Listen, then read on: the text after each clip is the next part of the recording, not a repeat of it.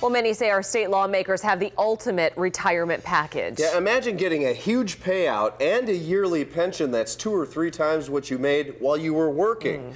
Well, we elected them and now we're paying for it. State lawmakers are living the high life after they leave office, and it's all tax-free. CBS 21's Chris Pabst is live at the Dauphin County Mobile Newsroom in Harrisburg. And Chris, this sounds just outrageous. Well, people are outraged. Pennsylvania's pensions are financially crippling the state. The system is billions of dollars in debt. Lawmakers are taking home huge amounts of cash, and taxpayers are taking a hit. But the question is, can anything be done? The headlines are everywhere, and it doesn't look good. Our state faces a giant pension crisis that, if not corrected, could affect generations of Pennsylvanians. And it's not hard to see why. Through a right-to-know request, we discovered some incredible pensions. Robert Mello, a Democrat from Lackawanna County, spent 40 years working for the state. When he retired from the Senate in November, he was awarded a lump sum of $331,000. He will also get a yearly pension of $139,000, $25,000 more than he made as a senator in 2010. Then there's Representative Frank Oliver, a Democrat from Philadelphia. He spent 53 years working for the state and also retired in November.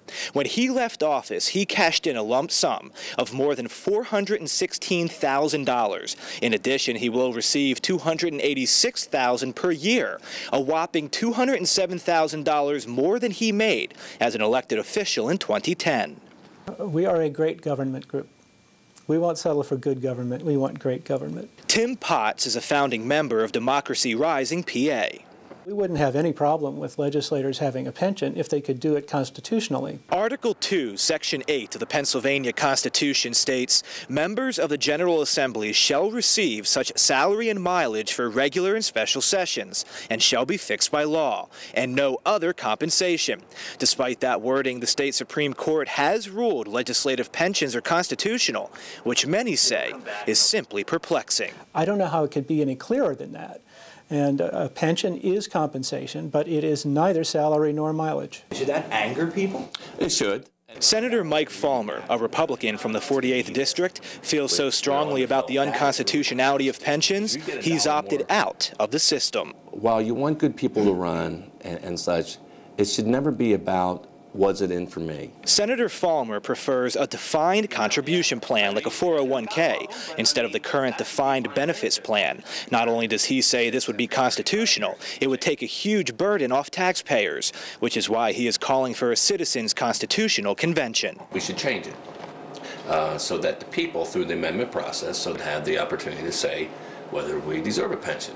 Historically, there have been those that have suggested that in order to get the brightest and best talent out of the private sector into public service, that you had to offer similar and in some cases significantly greater benefits to those people, including large pensions. Well, not one lawmaker who is in the pension system would talk to us, but they are certainly taking care of themselves in retirement. Not only are their pensions not taxed by the state, but we also found out they get medical, dental, vision, and prescription drug plans for life. When they die, their spouse can carry on that plan, and their children even get it up to 25 years old. All of this in a state that's struggling to pay its bills. Live at the Dauphin County Mobile Newsroom in Harrisburg, Chris Pabst, CBS 21 News.